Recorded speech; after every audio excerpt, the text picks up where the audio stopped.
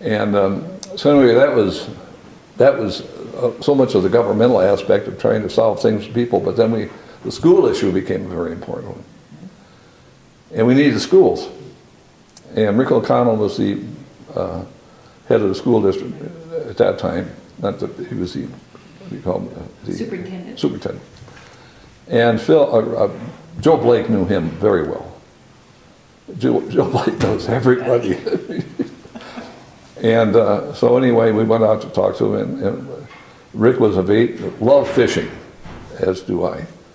But we talked, I think, more about fishing than anything. But anyway, we then talked about schools, and we wanted to have a school there. And they were willing to think of giving us Highlands Ranch High School if we would build a road that would access it.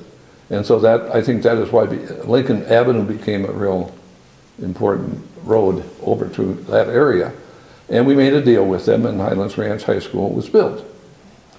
But that wasn't the end of it. And Rick comes in and he said, "We need elementary school." And he said, "You need one?" I said, "Yes."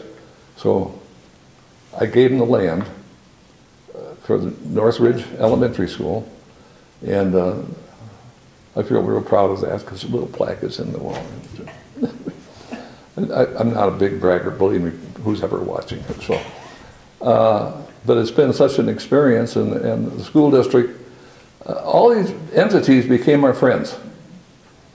And it wasn't just because of me, but my guys were really good, decent, meaningful planners and accountants and you know, and everything. And we just had a great team here that was fantastic.